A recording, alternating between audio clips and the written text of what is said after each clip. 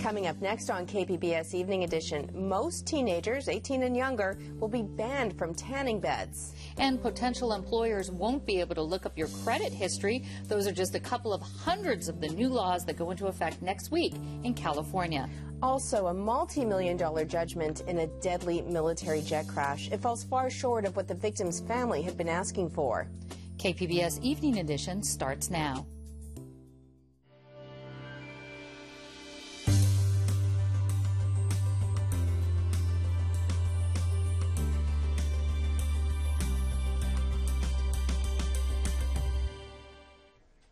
Hello, thanks for joining us. I'm Joanne Farian. And I'm Peggy Pico in for Dwayne Brown. We begin tonight with a nearly $18 million judgment against the federal government for a deadly jet crash in University City. 4 people were killed in that crash, and their family had asked for $56 million in compensation.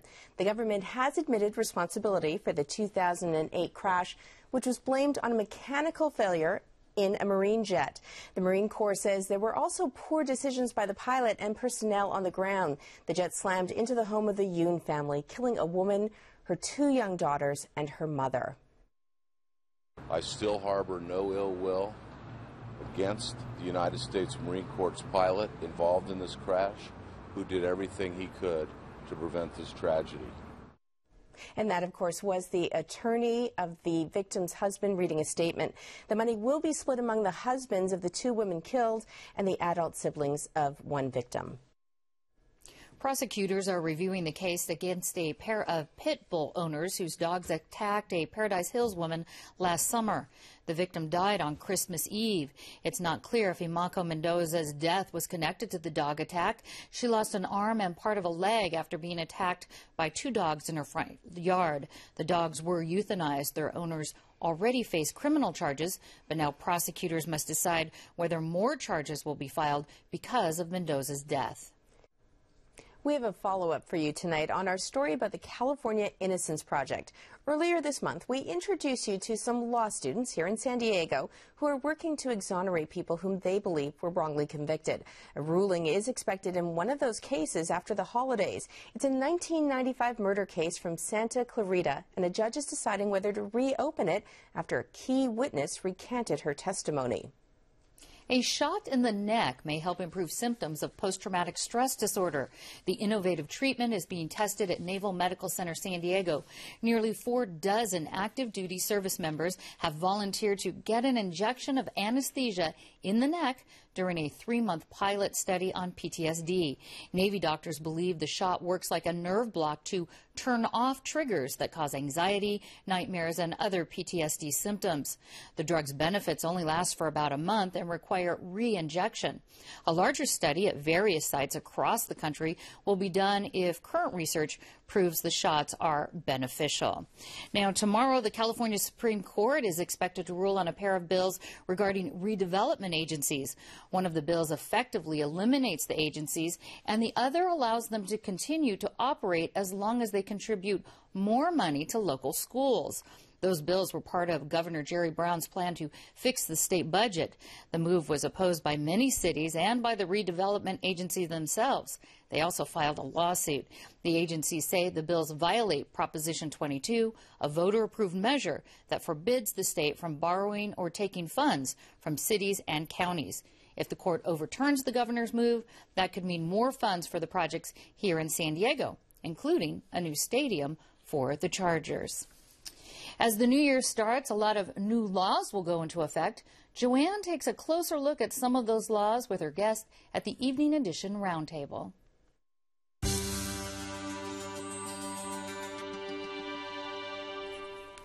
The California State Legislature passed more than 700 new laws last year. Most of them take effect January 1st.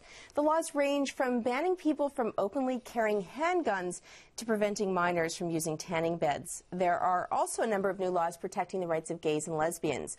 Joining me to talk about what some of these new laws will mean to San Diegans is Carl Luna, professor of political science at San Diego Mesa College and lecturer at the University of San Diego. Thanks, Carl, for being here. Nice to be here. So more than 700 700, that seems like a lot of new laws. Is that a high number, relatively speaking? You know, it's that issue of big numbers. We all kind of glaze over anything over 20, so we hear 700, that's a lot. Congress averages 3,000 to 4,000 a year, and the last few years has been doing 9,000. Back in '99, California had over 1,000 new laws. So given all the various problems the state has, getting down to 750, that's something of a lean, mean fighting machine. Not so bad then. I mentioned a couple of these laws. California's sometimes referred to as the nanny state. One example, a law that actually wasn't passed, but one of them that was debated last year, whether or not hotels could even use flat sheets. They could only use fitted sheets. So things like that give us a reputation of being a nanny state. Do some of these laws, do we deserve that reputation when you look at some of these new laws? Look, nobody likes big government unless it's their big government. The case of the fitted sheets. Workers in hotels having to do those non-fitted sheets, bending over, arm injuries, back injuries. It was enough of a problem for an organized group to go to the legislature and say, help us out. What happens in interest group politics with thousands of groups going to Sacramento, they're going to ask for stuff and nobody gets a reward for not giving something. It's like a trick or treat. If you don't put something in somebody's bag, they're going to egg your house. Politicians have to pass laws to respond to what their constituents are asking for. What do you see as the most significant new laws that will take effect January 1? Actually, the most significant is what didn't get passed, like the dog that didn't bark. We are still in year, what is it now, 423 of the great economic deficit crisis for the state. We don't really have a roadmap of how we're going to ride this out. Everybody's just hoping every year that maybe the economy will come back, and given falling revenue figures, the money is the big issue on the table. The rest of these laws are kind of like icing around a cake, which is starting to fall flat.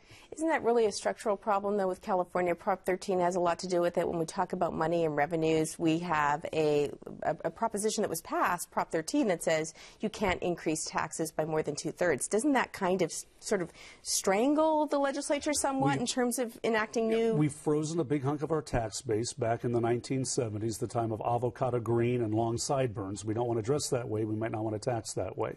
We also have the problem of attracting business in a very competitive global economy. We have a problem of a lot of structural issues of an aging population and a younger population with the middle class being squeezed. These are all the big issues that Sacramento has a hard time dealing with. In terms of what they did with on a smaller scale, some of the things that might affect people at home, the handgun, the open carry, the ban on that, taxes. If you're buying something online now, if you're doing some shopping as of this next summer, you'll have to pay taxes. Are those some of the things that might actually affect people at home? Well, what could be interesting to see is how they play out politically and judicially, because you're into Second Amendment with the carry ban. And when you get into the idea of interstate commerce and taxing out-of-state internet companies, that's going to put a little bit of blowback. But for individuals buying stuff on the internet, you got to pay the sales tax. Maybe you'll be more likely to go down to the local store. What about Chelsea's Law? Isn't this one that takes effect January 1st, and that we can sort of trace that one back to Nathan Fletcher, who's running for mayor? Passed earlier this year. Chelsea's Law is definitely going to be a centerpiece, is the centerpiece of the Fletcher campaign, and he'll get a lot more political mileage now that that's back into everybody's mind for the next few weeks going into the new year. When you look at this very long list, does it say anything about Governor Jerry Brown and his style of governing? He is actually more willing to veto and to try to block things. He wants to show that he's not just a big government Democrat. He's the new lean and mean Jerry Brown. But given the other financial problems of the state, it didn't give him really a great opportunity to shine as the new reform governor.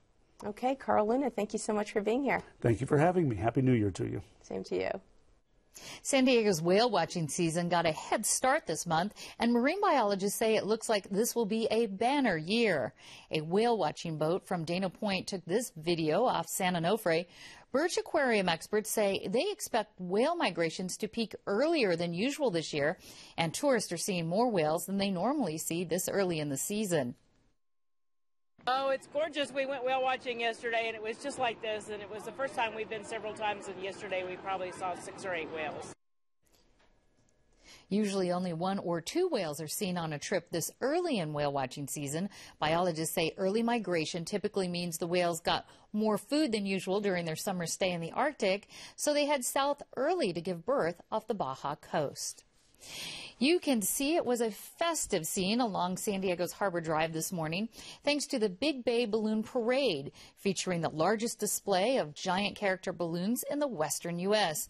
About 100,000 spectators lined the street to see the balloons, bands, and floats. My favorite balloon is all of them. How do you feel when you see the kids? Oh, it's fantastic. They give you this energy that makes you excited about spinning the balloon and waving and yelling Happy New Year, Merry Christmas. The parade was a prelude to tonight's Holiday Bowl game. Two San Diego brothers are thanking their old high school teacher after winning a prestigious award from Apple. Ian and David Marsh won the iPhone Game of the Year award for Tiny Tower, their 14th game together. 28-year-old Ian Marsh gives credit for his success to his former Sarah High School teacher, Joe Austin. He bought me the first programming book that I ever read, which kind of got me started in interactive programming, which is a huge part of making games. And he got me my first contract job making websites for the school district. Austin is now principal of an elementary school in City Heights. To thank him, the brothers donated 30 iPads to the school. The brothers also continue to work on their newest game in their Solana Beach studio.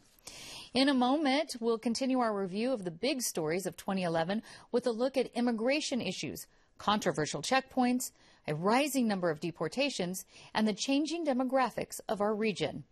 We'll also take a look at the rising cultural trend among young Latinos inspired by the Mexican drug war. This is KPBS Evening Edition.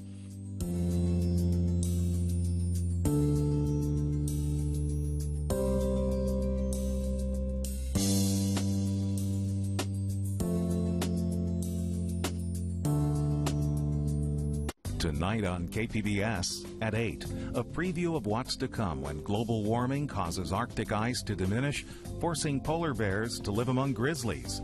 Arctic bears on Nature. Then at 9, lives are risked in the effort to watch melting glaciers and their potential to drive rising sea levels on Nova, Extreme Ice. And at 10, see evidence from a time when dinosaurs and forests thrived in Antarctica. Secrets beneath the ice on Nova. That's tonight on KPBS. It's a region of majesty and mystery, home of the tallest mountains in the world. Monty Python's Michael Palin journeys across the lands in the Himalaya range to explore fascinating places. And there you are, signing Sincerely Yours, James Bond. Exactly. Pick it up. It's a 2,000-mile adventure filled with discovery and humor. I don't think I need any fillings, do I? Himalaya with Michael Palin. Join the adventure Monday at 10 on KPBS. KPBS Evening Edition is made possible by Joan and Erwin Jacobs and by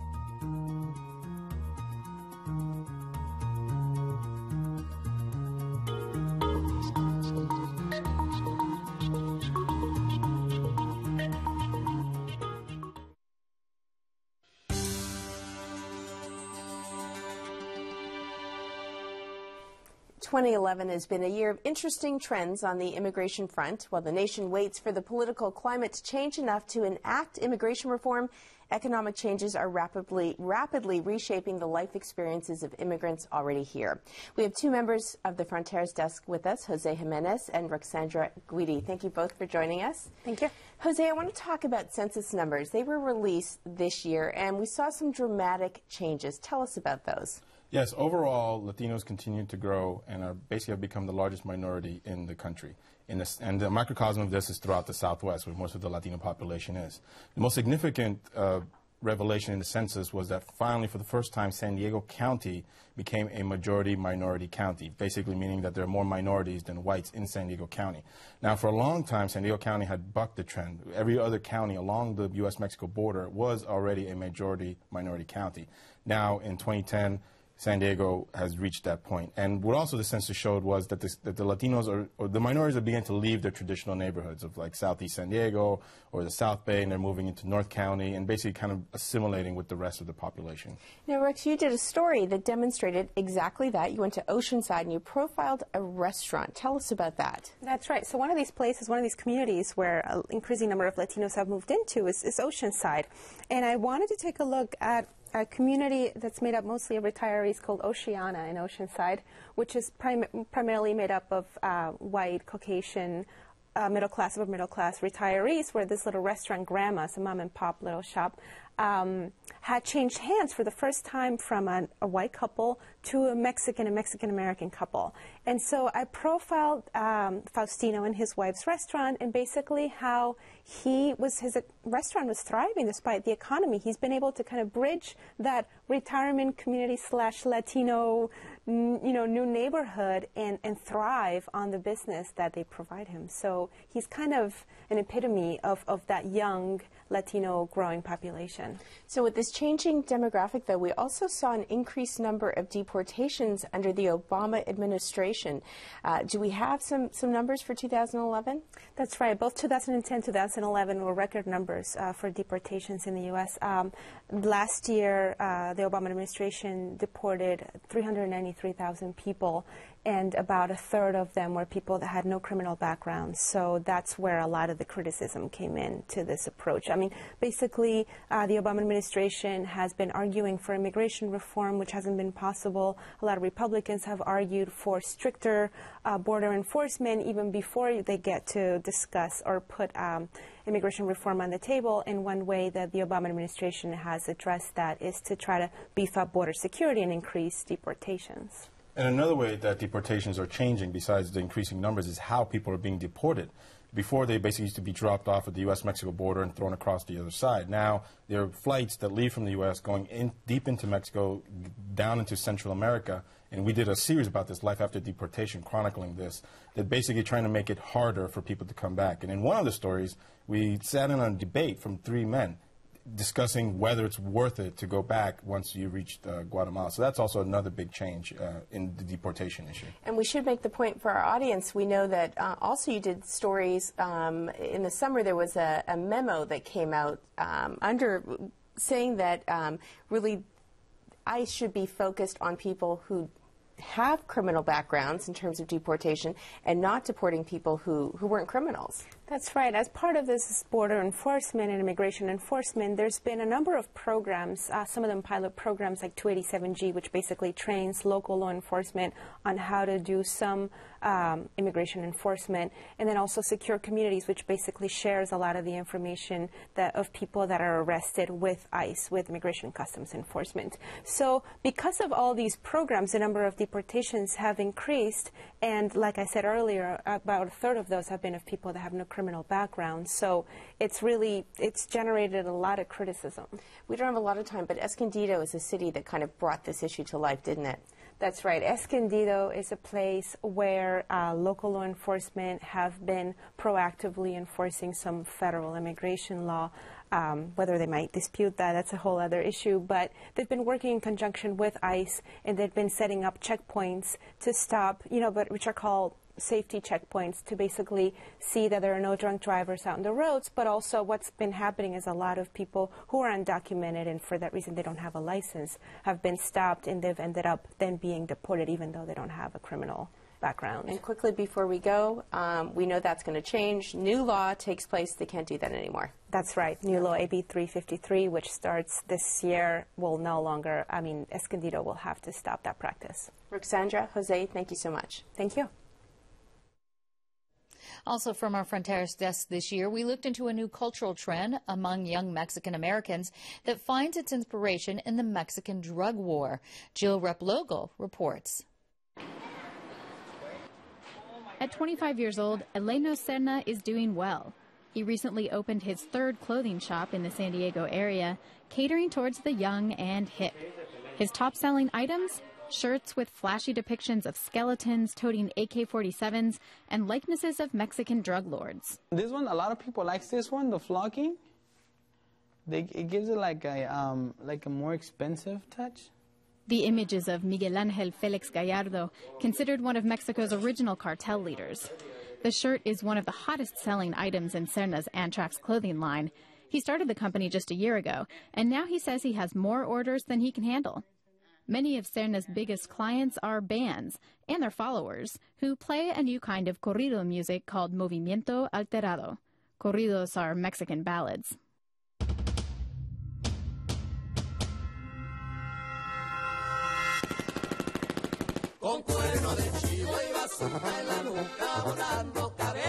Movimiento Alterado translates loosely to altered state.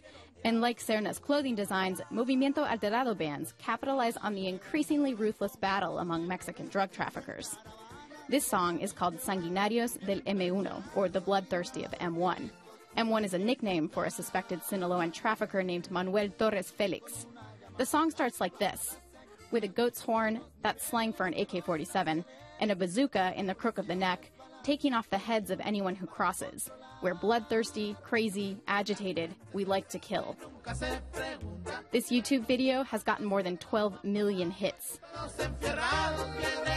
Movimiento Alterado is the brainchild of Burbank-based music producers Omar and Adolfo Valenzuela. My twin Adolfo. Twin brothers who came to California from Sinaloa, Mexico when they were in high school. Welcome to the music business. They thought up Movimiento Alterado a few years ago while searching for a market for some new bands. We made a couple mixes, CD mixes, and when we went out in the streets and in the internet to promote those groups, that's how it started. Now, Adolfo says, there are thousands of bands performing what they call alterado music on both sides of the border. Elijah Wald, a Boston-based musician who wrote a book about so-called narco corridos, or ballads about drug trafficking, likens Movimiento Alterado to gangster rap, but tailored to the growing population of young Mexican Americans. This is music for somebody who is equally into hip-hop and corridos. In fact, Valenzuela and his brother are in talks with Snoop Dogg about recording songs together. How you say it again? Alterado. Alterado. But as with gangster rap, some are questioning whether a popular youth culture that glorifies violence, this time of the Mexican drug war, can stoke that same violence. Narcocorridos have actually been outlawed in several Mexican states. Valenzuela says he's just giving people what they want. It's a market. It's a market, and I'm in the music industry. And if I don't do it, someone else is doing it. Back at the clothing store, Serna says the El Padrino image represents power. It's just an image, you know, saying how someone, you know, that it's poor, that with hard work and all that stuff can become, you know, wealthy and help people and stuff. At the same time, Serna says the violence across the border hurts him too. I was born here in the United States, but I'm also Mexican. And it hurts me, you know, it hurts me to see my country like that. It's just fashion, you know, like you gotta give people what they want to buy right now because they like it, they want to buy it, they're asking for it. Serna is on his way to designing shoes and hats as well, but he says his next round of designs will be a little tamer. Some people like very busy stuff, some people like very calm. That was KPBS Fronteras reporter Jill Rapoglo. Mexican corrido music has a history of violent lyrics, but observers say the differences with the so-called altered movement is it brings lyrics to life through music, videos, and fashion. Last night we asked you for your opinions about a cross controversy on the hillside at Camp Pendleton. In a moment, your responses in our public square. This is KPBS Evening Edition.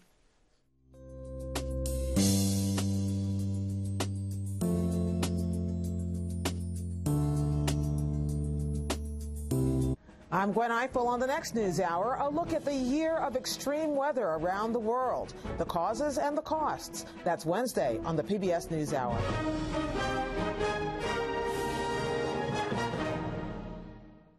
The American people have named PBS the most trusted source of news and public affairs for the 8th year in a row. Trust. The American people have spoken. Thank you. Where can you learn the history and uncover the treasures of our region? Right here on KPBS. First, on Ken Kramer's About San Diego, discover the little-known stories behind the things and places in San Diego we see every day. Then on Crossing South, host Jorge Meraz explores Baja, Mexico, and gets to know the places frequented by the locals. Get to know the people, the food, and the customs of our neighbor to the south, only on Crossing South, starting January 5th on KPBS.